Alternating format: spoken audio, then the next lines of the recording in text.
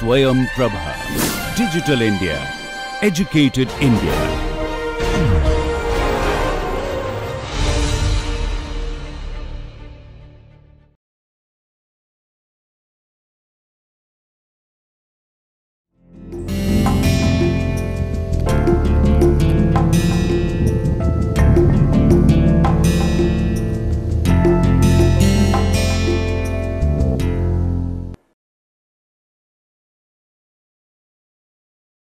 Welcome back, my dear friends. A very good morning, good afternoon, good evening to all of you, wherever you are in this part of the globe and at whatever time you are watching these series of lectures.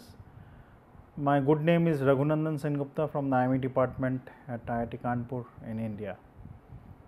And this is the lecture series under Swayam Prabha, and the title of the course of the lecture is Investment Analysis and Portfolio Management. So, if you remember, in the last class we were discussing mainly about the concepts about absolute risk aversion property. I did mention that it can be derived, but I did not go into that. I gave the formula. Then I went into relative risk aversion property and then compared what you actually mean by absolute risk aversion and relative risk aversion, considering as your wealth increases, how in the absolute terms and the relative terms, relative means percentage terms, the investment being held in risk assets either increases, decreases or constant or is fixed, depending on which you can find out the characteristics of A prime and R prime.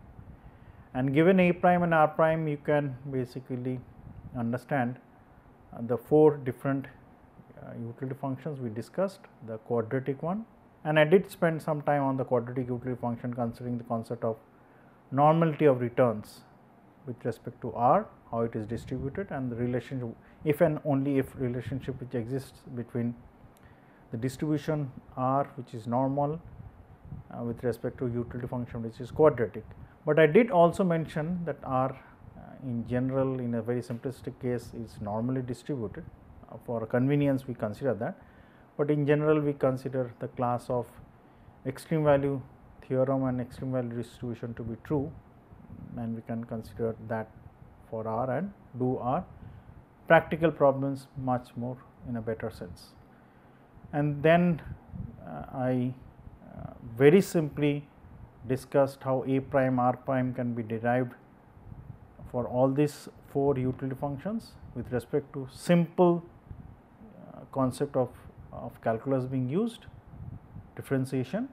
Then also I considered one step ahead, in the sense I took very simple hypothetical values for W for all these four utility functions, and then showed how you can find out U, U prime, U double prime, and based on U double prime and U prime and also W, I can find R and A, and based on R and A you can find out A prime and R prime. And I did show that many of the actual definitions based on A prime and R prime, which were derived using the concept of simple calculus, can also be obtained when you used the Excel sheet to draw the curves. And I also drew the curves, even though it may not have been absolutely clear in visibility, but you can do these problems in Excel sheet and understand this concept of A prime, R prime in a much better way.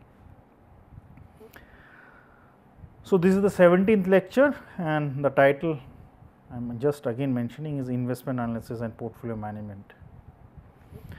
We will consider the last part of utility theory. We have a lot of things to cover till the 18th lecture: fundamental analysis and technical analysis, and the concept of forecasting and average techniques. If something is not covered, I will definitely take it forward to the other course related to risk analysis. So, under these three broad topics, utility, I will consider certainty equivalent, the simple axioms of utility functions, how you can use geometric mean return to classify the returns of the portfolio. We will consider the safety first criteria, the safety first principle, consider the Chebyshev's inequality, and also consider the simple concept of stochastic dominance. Under fundamental and technical analysis, we consider the trend and how they can be drawn. I would not be going into the details, but just consider how the bullish signals, bearish signals, bear trap, the concept of random walk, trend predictions can be utilized, how zigzag methodology of movement of prices, and all this pictorial information can be analyzed to do a detailed study about the price movement. And then third important topic would be about the simple concept of moving average, exponential moving average, trend analysis, adaptive parameter being utilized for single exponential smoothing methods, the Holt linear method which is suitable for trends, and Holt winter method which is suitable for trends and seasonality. So, coming back to the utility function. So, one important concept in utility function is the idea where you consider the concept of certainty equivalent. So, certainty equivalent is almost equivalent to the concept of expected value which we consider, but in a different way we can analyze and how it can be very nicely utilized to understand the concept of utility functions. So, the actual value of the expected utility is of no use. The values which you get would not make sense because they are random outcomes based on some probability distribution. So, we cannot immediately fathom that how the utility function is important, but if you want to compare utility functions, certainty equivalent is important. Hence, we use an important concept of certainty equivalent, which is the amount of certain wealth, risk-free wealth, that has the utility level exactly equal to the expected value of the utility function which you are considering. So, if I consider mathematically, certainty equivalent would be given by the value C, which I am just marking in yellow, and consider the example fair gamble and certain issue, a certain outcome which we consider. We will consider the corresponding probability for the certainty value to be 1 as it should be, and we will equate the expected value of C with respect to the expected value of the utility which you have. So, utility would have different values as UW1, UW2 depending on the wealth, W1 to W2 and so on and so forth, and we will multiply each corresponding utility with its respective probability and then sum them up to find out the expected value. So, this is what is given by the formula, where you have UC, and obviously there is a 1 here. So, I am omitting that, and you find out the utility UWI multiplied by, this is the multiplication sign with the probability of the utility for all I, and when you equate you can find out the value of C such that once you have the values of C for different utility functions, you can take some rational or get some rational idea how can you can rank or how you can compare the different utility functions. So, how is this value of C useful? Suppose that we have a decision process with a set of outcomes. As I said, W1 has UW1, W2 has UW2 and so on and so forth with their corresponding probability. So, let me continue reading it. So, suppose a decision process has some certain outcomes with probabilities being given with the corresponding utility values. In case we want to compare the decision or the utility which person 1 takes with person 2 or which person 1 takes depending on different contexts, we can find out the certainty equivalent which is C, so that comparison is easier. Also, another reason is to find the exact form of the utility function for a person who is not clear about his or her utility function. So, what I mean by that, I will come to that within few minutes. So, consider a simple example. You face two options. Under option 1, which I am marking with red, you toss a coin. If a head comes, you win 10 rupees, and if a tail appears, so obviously correspondingly head and tail probabilities are half and half because it is an unbiased coin. For the tail you win 0, while under option 2 you get an amount of rupees m and it is fixed. So, there is no probability involved, and you consider for simplicity the utility function which I am now marking as quadratic with the value of b as 0.04, and obviously there is a minus sign here. So, in that case, how would you find out m? For the first option, the expected value would be 3. How will I find out 3?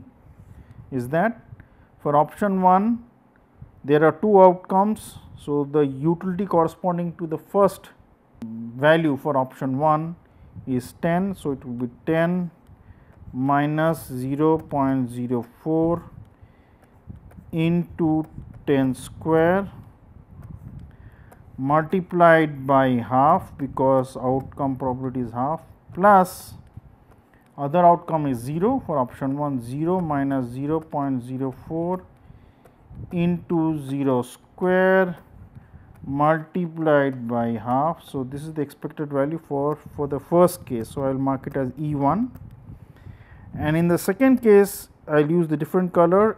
E2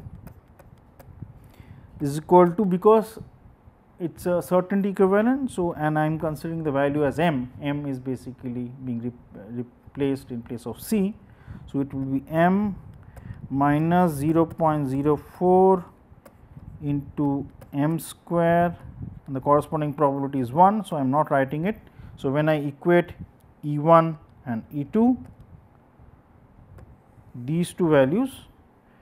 So, for the first case, when E1 is found out, it is found it is rupees 3 or 3, while in the second case, as you can see, the value is m minus 0.04 into m square as it is given here. When we equate, so I am equating both the value of E1 and E2, which I have written down, but I am just marking it again. So, finding out gives me a value of m as 3.49.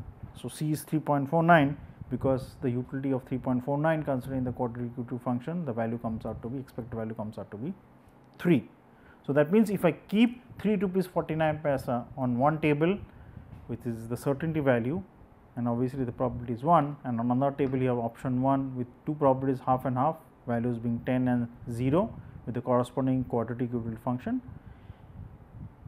We can say that these two values are equivalent in the sense on when you are utilizing the concept of expected value, they give you the same net worth of the value, considering expected value is being utilized. The above example illustrates that you would be indifferent between option 1 and option 2 if 3 rupees 49 paisa was kept. But obviously, you may think that how can we differentiate a person who loves risk, indifferent to risk, and hate risk. That we have already discussed, so I am not going to repeat it here. Now, suppose if you face a different situation where you have in under option 1 as before. So, option 1 remains the same, while under option 2 you get rupees 5. So, that was given as 3.49, now it is 5. So, if I consider that is not C, 5 is not C. So, if I consider the utility, it is basically 5 minus 0.04 into 5 square, because the quadratic utility function remains as it is. The expected value is 4. So, 4 is greater than 3.49. So, rather than 3.49, if I keep a value of 4 rupee and on the left hand side option 1 continues to be true, then obviously, if a person is trying to analyze these two situations based on the concept of expected value, he or she would definitely consider the value of 5 to be much better, because considering quadratic utility function, the net worth of the value of rupees 5 comes out to be 4, while for the other one it is basically 3. That 3 value which I found out in the last slide, where the expected value of the utility, the option 1 was given. Now, if I go back to the venture capital problem being the government one, where it was 10 lakhs and there is only one outcome, other situations were basically given for 3 probabilities 0.2, 0.4, 0.4, and the corresponding utility was w to the power half. So, if I consider that problem for the venture capital problem, the certainty value for option 2 is basically the the 3 options which you have, 3 outcomes, that value comes out to be 3,70,881, as if we find out the expected value of 370,881, it is this. And remember, the utility function was square. So, if I basically have this 1, which is the probability which I will write on, do not write, does not matter, but I just wanted to mention it. So, that value comes out to be about 609, and 609, if you remember, was the expected value of the venture capitalist, considering he has 3 options under option 2 to invest with probabilities 0.2, 0.4 and 0.4. So, any value greater than 3,70,881 would mean that the person would definitely be interested to take that certainty value, not the venture capital decision where there are 3 outcomes. And if the value is less, obviously, if we consider the concept of risk aversion, risk loving and all this concept, for the time being we remove, and we are only considering the expected value. In that case, a value of 3,70,881, less of that would mean the person would definitely go for the case or option 2 where there were 3 outcomes. So, we are only comparing based on the expected value.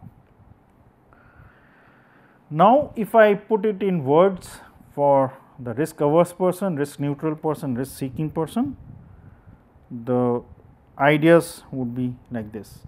For a risk averse person, he or she will select an equivalent certainty event rather than the gamble, because as we know, the person has the utility function as increasing at a decreasing rate. So, obviously, I want to run away from risk. So, I will take the situation where the probability is 1 and I know the value of C, which would give me benefit always and not the gamble, because I would be thinking as a risk averse person, I am thinking what if the downside situation arises, whatever the probability, and if it is a fair gamble, it will be half and half. So, if the value is less, then obviously the risk averse person would make a loss, and he wants to avoid that. A risk neutral person, which is now clear, which is increasing at a constant rate, he will be indifferent, while continuing this logic for the risk seeking person, he will definitely seek the gamble rather than the equivalent certainty value, because the second derivative is greater than 0, because utility function is increasing at an increasing rate. For the green one, it is increasing at a decreasing rate, u double prime is less than 0. For the blue one, it is increasing at a constant rate, u double prime is equal to 0. Now, how would we consider that we can get some idea about what type of utility function the person has? So, let us do a simple thought out, a simple experimentation, and that should give you some idea that you can understand what type of utility function the person has, whether the utility function is increasing or constant or decreasing. By the word increasing, constant and decreasing, I mean that risk averse person, risk neutral person and risk seeking person. So, I have a Cartesian coordinate wherein along the y axis I measured the value of C. I note it down. What I do, I will come to that within few minutes. On the x axis, I note down the expected value. So, how I find out the expected value? So, that I also will discuss. And I draw a line which is 45 degrees for simplicity. So, 45 degrees technically would mean that the utility function is W. How I do that? Let us consider. Case 1, consider a simple example. I take two values A and B, some values which are known to me. and I know the utility function is basically W, and the probability of getting A and B, I am tossing a coin which is unbiased. So, it is half and half.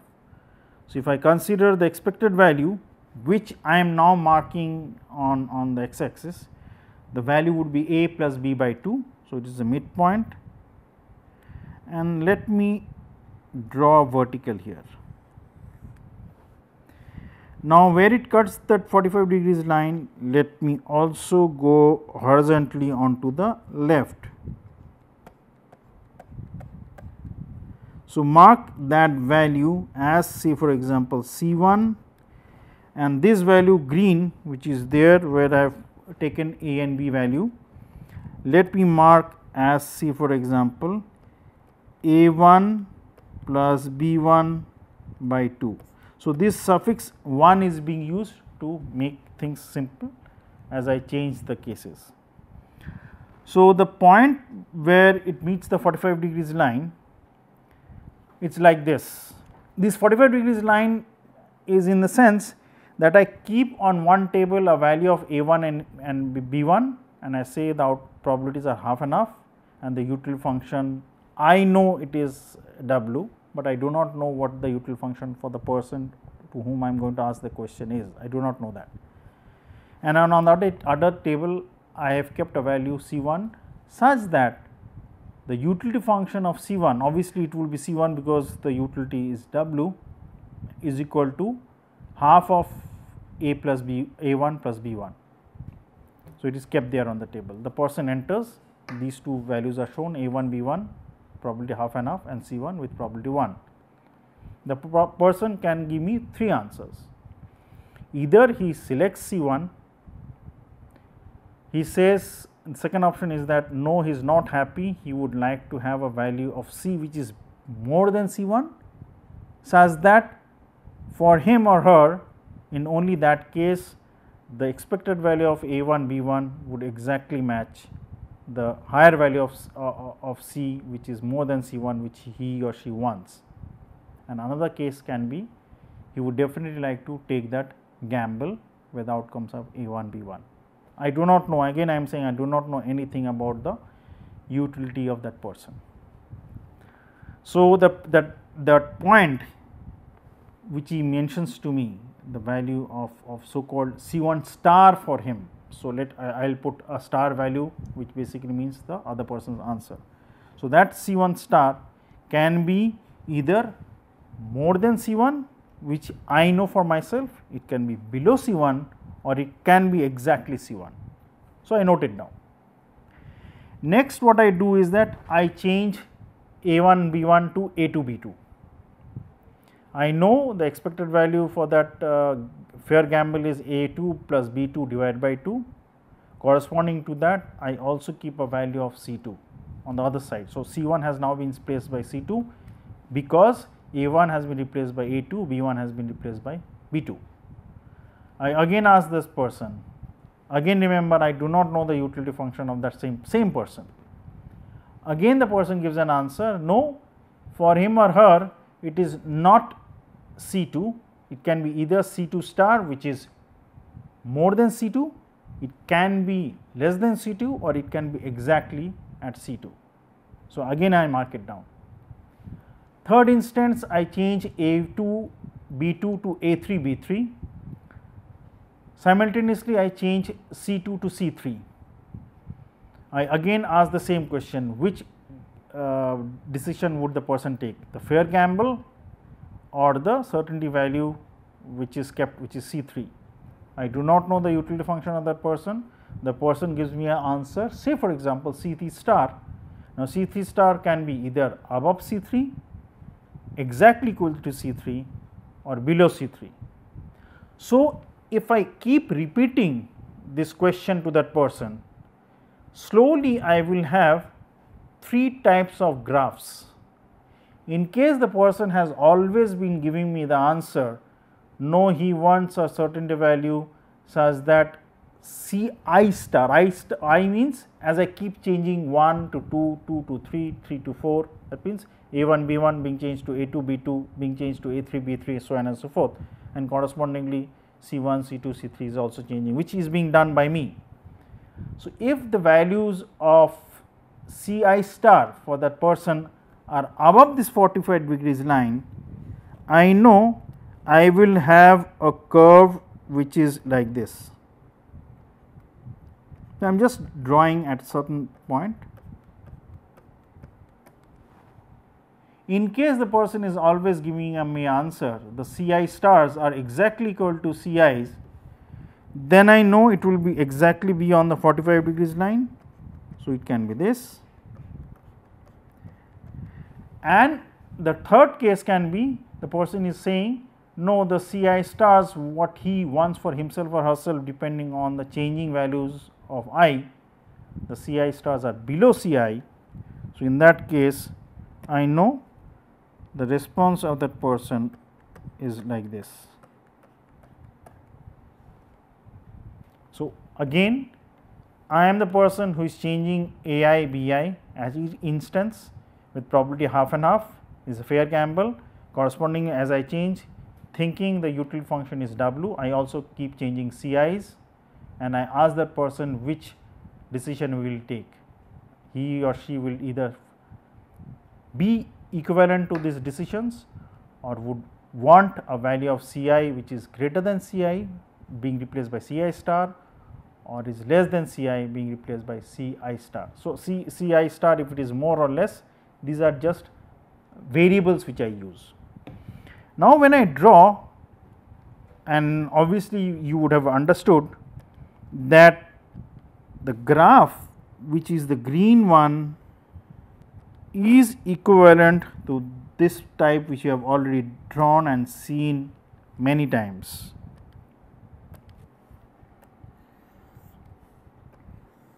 So, this is the case where I have a utility function is basically increasing as an decreasing rate. So, the person is trying to avoid risk averse person. For the second case which is blue one, if I see this, it is basically the utility function is increasing as a constant rate. So, the person is indifferent, and if I see the third case which is red one, the utility function is increasing at an increasing rate. So, the person wants to take the risk, is risk loving person. So, by this simple example, even though you can read a book to get a better understanding what I mentioned, but in a very simple way I can at least understand what is the overall risk propensity or what type of characteristics the person has, even if I do not know anything about the utility function of that person. So, I just done a very simple example, a very simple experiment in order to understand how the utility function can be fathomed, and you can get an idea of the person to whom you want to from whom you want to get some answer or some knowledge that what type of utility function he or she has. So, this is what I will read. So, I have explained it in as simple words as possible. I will just read it and clear if I think there are some concepts to be made a bit more lucid. So, A and B are the wells. So, I mentioned A1, B1, A2, B2, that is has the values of W, because for ease of analysis, as we know, we have considered the utility function as W, that is why the 45 degrees line. You form a lottery such that an outcome of A has a probability P, but I did consider probability P and 1 minus P as half and half for simplicity. So, it is better to consider probabilities and half as a fair gamble, so that we can make things much easier for us to understand. So, it has a probability of P and the other outcome B has a probability 1 minus P.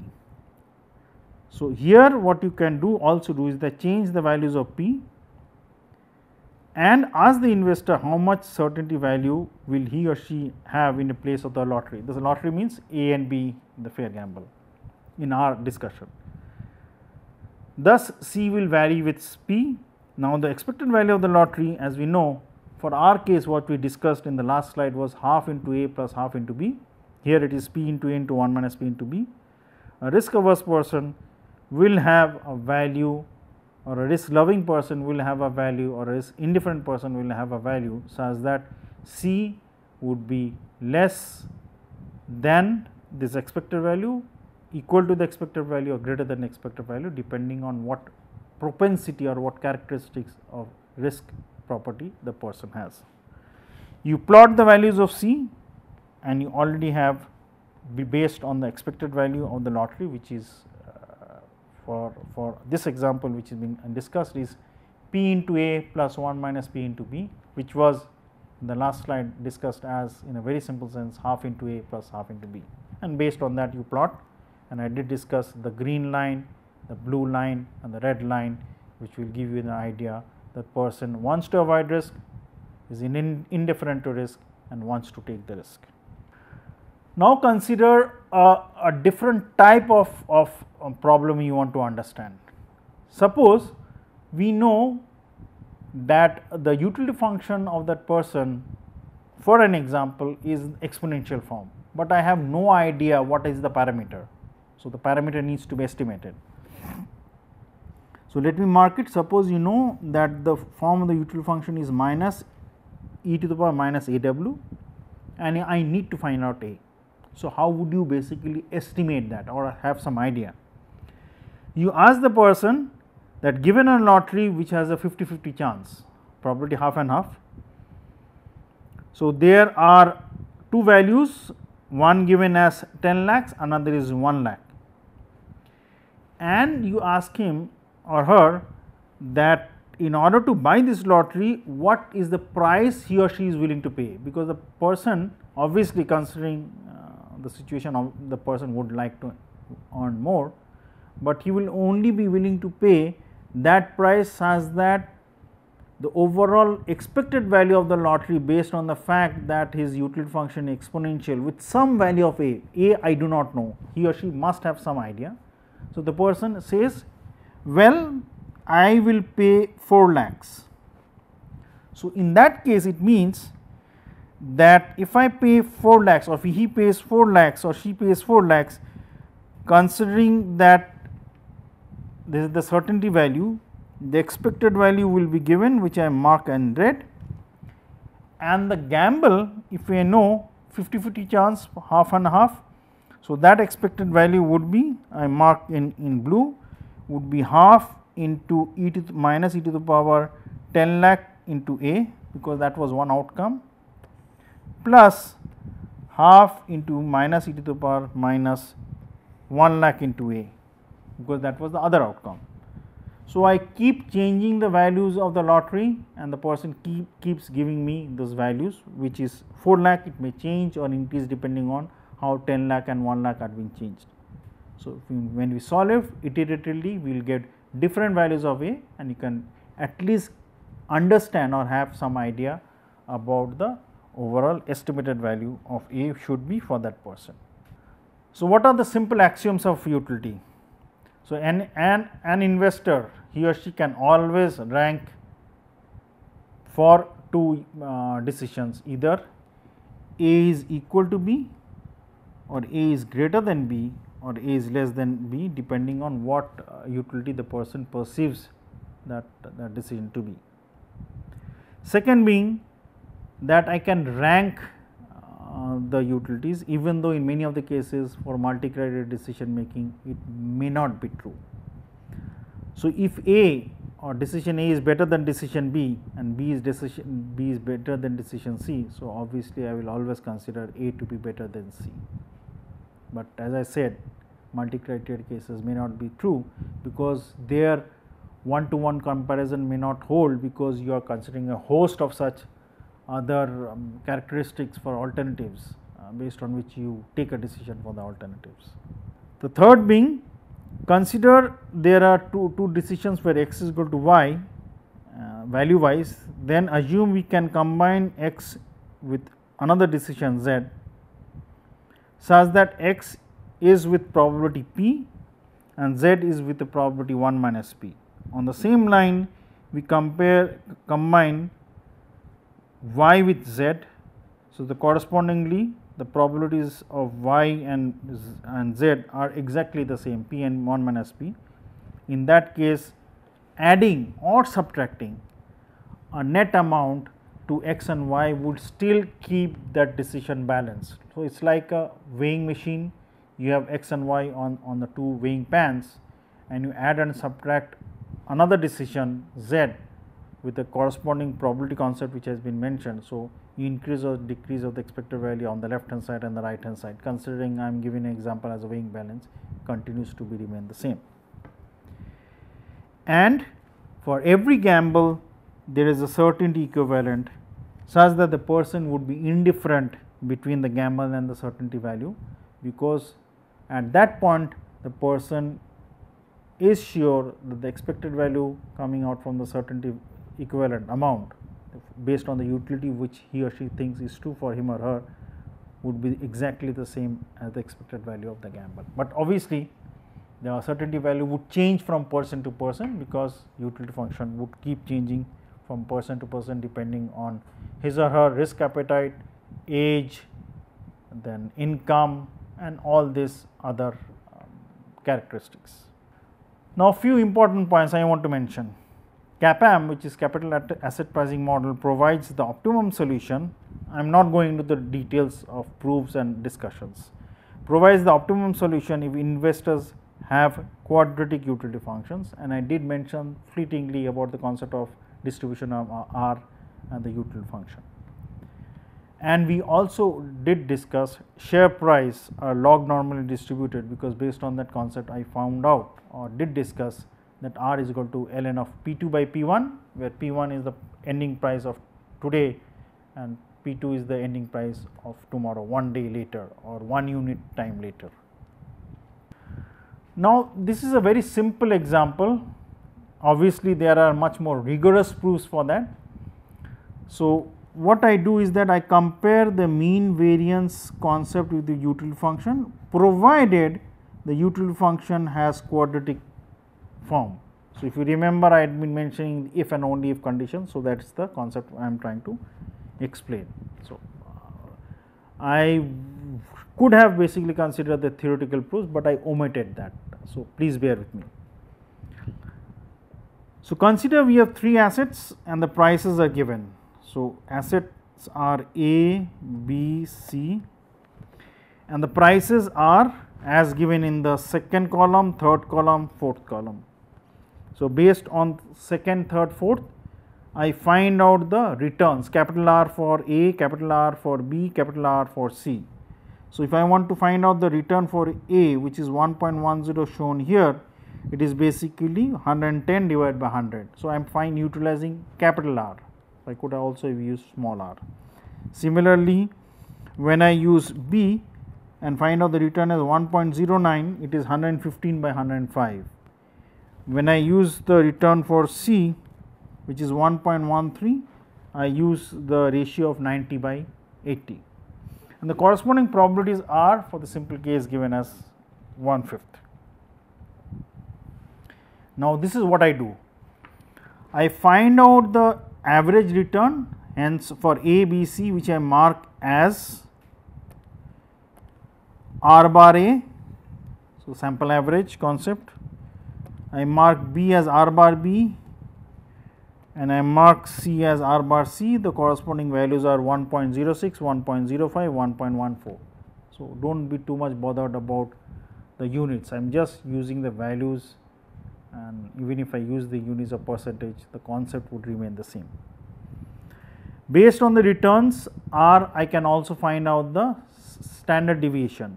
So, technically these standard deviation actually should have been sigma hat here for A, which is 0.025, sigma hat for B, which is 0.022, and sigma hat C, which is 0.052. And I consider the average wealth given. I can change the values. R given as for A is 114, 119 and 100.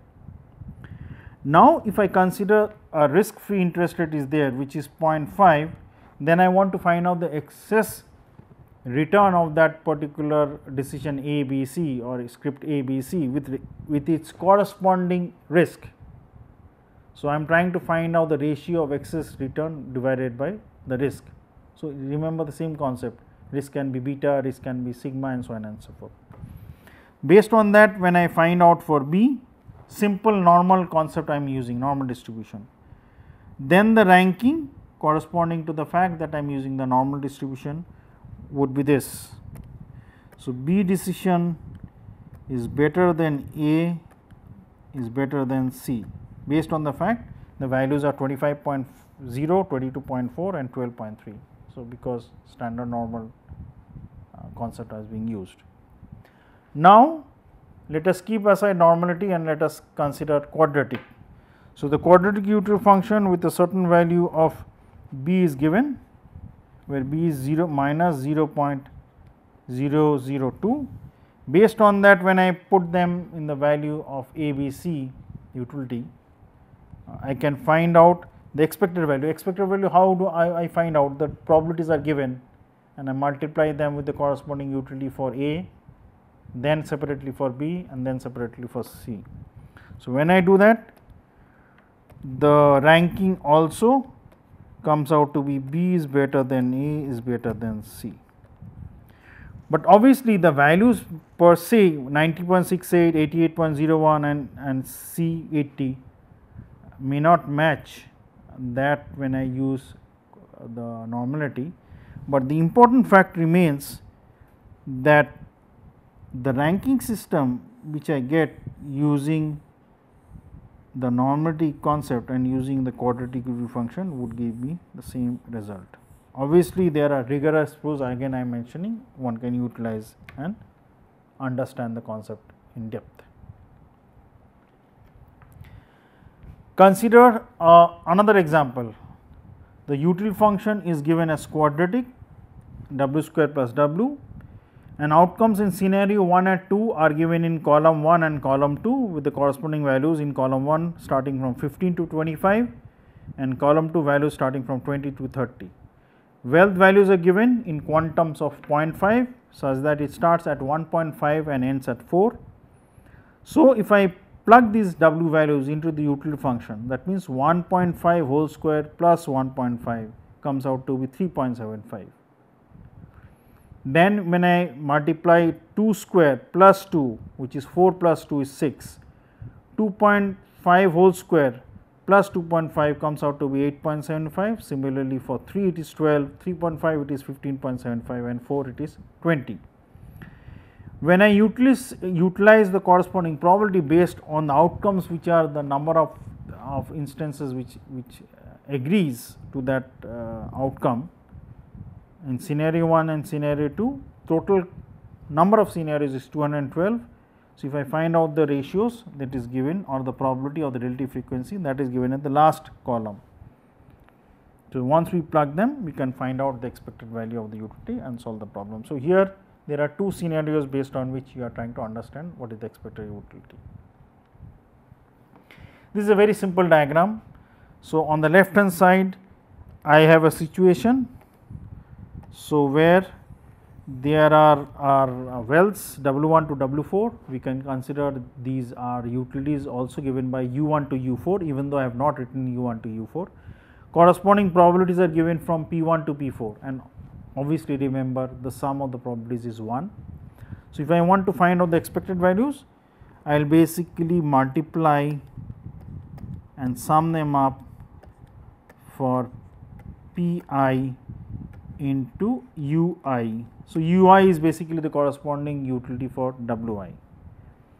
Now, that will be equivalent to the situation where I consider those utilities of Ui's, which is U1, U2, U3, U4 have been broken down into gambles with the corresponding probabilities of H1 and 1 minus H1 and the outcomes being B1 and 0. So, I am not going to the utilities of B1 or the utility of 0. So, what it means that I can equate the value of W1 based on the fact that there is some utility. So, I am not writing U equivalently. So, that would basically be equivalent to H I into B I plus 1 minus H I into B I into 0, sorry. So, you replace that with the utility. Depending on the utility, you can formulate the problem where h and b values can change, or h I and b i's values can be changed. Also, this concept can be further extended, where one can write. So, rather than this gamble, I can have the situation which is the deterministic case, where probability is 1, I am not writing it. I can replace that with, say for example, C, such that the expected value of C certainty value will be exactly equal to these two different situations, how they have been constructed, provided obviously we are thinking that we want to balance or make the expected value for all such decisions equivalent or same. So, there are other portfolio selection models also. What are these? One is expected utility maximization, that is prefer more to less, and another is the concept of risk aversion, I want to avoid risk. Even we have other forms of utility function also, yet quadratic approximation, that is using the mean value theorem, does give us good results which are more practical. But as you will see nowadays, in place of normal distribution, you can use the student t distribution or other extreme value distribution, which will give us better practical results.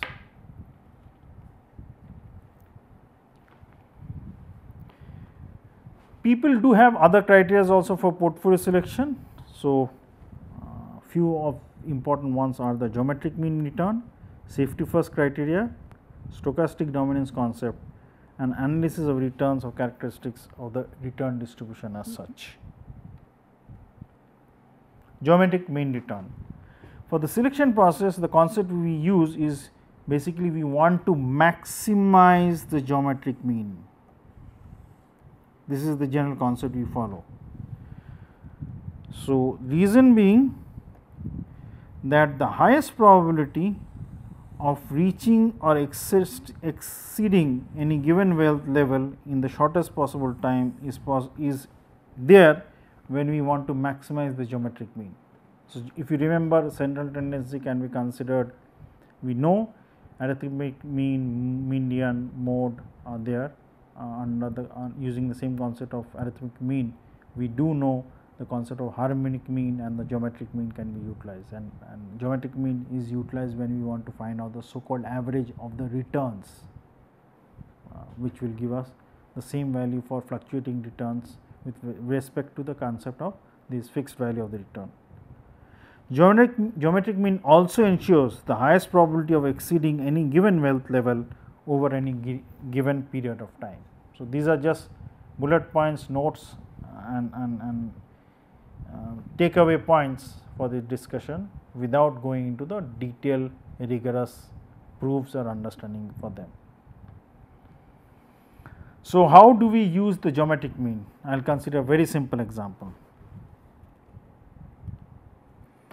Consider we know that P suffix ij is the probability of the ith outcome for the jth portfolio. So, there are different portfolios marked from j is equal to 1 to capital J, and under each portfolio you have assets which are marked by small I starting from 1 to capital I. So, if you have that, so if I want to find out, so those portfolios are different, I want to rank these portfolios. So, capital Ri is the ith possible return for the jth portfolio. So, if I want to find out the geometric mean, it will be 1 plus R1j. So, if I keep changing the jth portfolio, j is equal to 1, 2, 3, 4, so on and so forth. So, the corresponding value of the geometric mean would be 1 plus R. R is basically the possible return by concept based capital R and small r, whatever we are considering. It will be 1 plus R1j, j is 1 to the power P1 into j multiplied by 1 plus R2j to the power P2j. So, this 1, 2 or 3 whatever I am talking, or j is changing from 1, 2, 3, 4 to capital J are all in the suffix. So, I may not be mentioning them time and again, but please bear that in mind. So, the third this term would be 1 plus R3j to the power P3j and so on and so forth. till the last term, which is 1 plus r n j to the power p n j. So, I am considering there are n number of assets minus 1. Why this minus 1? Because if you remember, we have small r is equal to I 1 minus I 2 divided by I 1 minus I 0 divided by I 0 equal to I 1 by I 0 minus 1. So, r plus 1 is equal to capital R. So, this we all know. So, if I consider plus 1 to be taken on the right hand side, it becomes r minus 1. That is why I am utilizing the concept as minus 1. Consider we have the following combination of assets A, B, C in the following ratios to form portfolio P. So, the returns for them, I am considering fixed returns, are 10%, 20%, 30% for A, B, C respectively. And for portfolio 1, 2, 3, the combinations which are kept for A, B, C are as follows. For portfolio 1, the percentage are 20, 20, 60. So, double check, it adds up to 1. For portfolio number 2, it is 1/3, 1/3, 1/3 for A, B, C, again double check, it is equal to 1, sum of 1/3, 1/3, 1/3 is equal to 1. And finally, for the case for portfolio 3, the combinations of assets A, B, C are 0.25, 0.25, 0.5, again it adds up to 1. So, there are 3 portfolios, each portfolio has assets A, B, C, returns of assets A, B, C are fixed for the time frame when you are considering and comparing 1 to 3, but the combined ratios of A, B, C in portfolio 1, portfolio 2 and portfolio 3 are different, as I just mentioned. So, let us consider the concept of geometric mean ranking. So, when I put that in the formula of RP1, RP2, RP3, so P is basically the suffix corresponding to the portfolio, and 1, 2, 3 is basically the portfolio number 1, 2, 3 as mentioned. So, when I utilize that formula, without going into details, I have already discussed that. For the first one, the value comes out to be 23.7. So, I should mark it with red color for better understanding. So, for the first one, it is basically 23.7. For the second one, it is 19.7, and for the third one, the value is 22.2. So, as 23,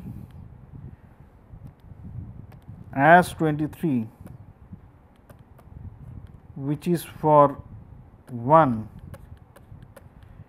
is greater than 22.2, these are in percentage sense, which is for 3, which is better than or greater than 19.7, which is for 2. So, when I rank them, it will be 1, the portfolio 1 is better than portfolio 3, is better than portfolio 2. So, this is the overall decision which I can get for portfolio 1 to 3, considering geometric mean concept is being utilized. Few other important concepts without going to rigorous discussion proofs. Maximizing geometric mean return is equivalent to the concept of maximizing the expected value of the log utility function. So, if you remember, I did discuss maximizing the utility when you consider the quadratic utility function was also akin to maximizing the returns when it is normally distributed. So, that point which I have been mentioning time and again. So, in this case, when you use the geometric mean, it is equivalent to maximizing the expected value considering the log utility function which you have already considered, another of the utility function. The second bullet point is portfolio that maximize the geometric mean returns are also mean variance efficient if returns are log normally distributed. So, when you are considering the mean variance, considering the normality, and we did consider the concept of, if you read the paper of Markovitch. So, the concept of normality or spherical distributions were important. So, when I am considering the geometric return and they are also mean variance efficient. So, in that case returns are not log normally distributed, as is considered the case for two important concepts which I kept mentioning. The prices are log normally distributed, thus you can find out R as ln P2 by P1. So, under the safety first principle, the basic tenet is that the decision maker is unable or unwilling to consider the utility theorem for making his or her decision. Under this methodology, people make their decision placing more importance for bad outcomes. That means, I as a person, if I am making a decision, so I would be unhappy with a loss of 100 than the quantum of happiness with a gain of 100. So, I am more at a loss for a same quantum of loss in value terms. So, 100 loss would make me more unhappy in quantum sense than if I have gained 100 rupees. So, that is the basic essence based on which we are discussing. So, there are three important concepts which we will consider for the safety first principle. The first one is that we want to minimize the probability of RP less than RL. What is RL, what is RP? I will come to that. The second one is maximizing the fixed value of return RL, and RL can be replaced by RF, which is the risk free interest rate. I will also come to that. And the third bullet point is maximizing the average value of the portfolio RP. So, here even though the diagrams would be there, but still I like to draw a detailed one considering normality to be true. Obviously, this concept can be extended for non-normal distribution also, but for simplicity and for ease of understanding using the concept of Z table or Z standard normal table, I will try to draw it here. So, this is the x axis which I consider the returns R. So, R are being measured here. So, I will use R, whether P or L or F, it is immaterial, it is just return. And I consider that I have a return distribution which is normal. Again I am mentioning the graph concept will be coming up again later on. So, here I write down important points. So, this is the average value of the portfolio which I mark as R bar P, and this is the distribution of RP which I consider as normal with the mean value of R bar P and a standard deviation or variance of sigma P. Technically, I should have written sigma hat square P, but still, and I will consider another value which is given here. So, that can be on the left or the right, immaterial for the time being, but it will make sense when I come to the concept of return to be positive or negative or loss or profit. So, consider this is RL or equivalent to RF, whatever. So, the first point is minimization of a probability of RP less than RL. So, what we aim to do is this. I want to minimize the overall area which is covered onto the left hand side, because if I consider this distribution corresponding to the gains. So, if I go on to the right hand side more, it increases. So, which means I intend to note that R is increasing on the right, which is better for me. Any value onto the left, that means it is less than the risk free interest rate which the bank is giving. So, obviously, I want to minimize that area which is shown in yellow color here. So, this is the first point which is mentioned here, minimize the probability, means take it as small. Third one is basically maximize RL, that means I try to shift or push RL more to the right, which means that I am risk averse. So, I want my overall portfolio in such a way that I want better returns based on the fact that RL is increasing. Better RL is increasing, good, but I want my returns to be better than RL. So, that is another way of trying to maximize my overall portfolio value. And the final case is where I lock, stock, barrel shift the overall distribution onto the right. So, if I draw it in dotted lines, what I intend to do is I want to shift the average value of the portfolio in such a way that it will move on to the right. Hence, the average value of RP bar, which is there, now shifts from RP bar in the first stage to the case of RP bar in the second stage. So, I am shifting it there. That means, the overall average return of the portfolio is increasing. I want to be much more sure. So, with this I will close this lecture and continue in the discussion in the subsequent one, and try to come back to the concept which we are still left with before we come into the areas of option theory. And anything which I miss, I really apologize, because the discussion was quite intense and I did try to discuss a lot of topics. So, anything, any leftover would be carried forward in the next course, which can be considered as a continuity of the portfolio analysis class. Have a nice day and thank you very much.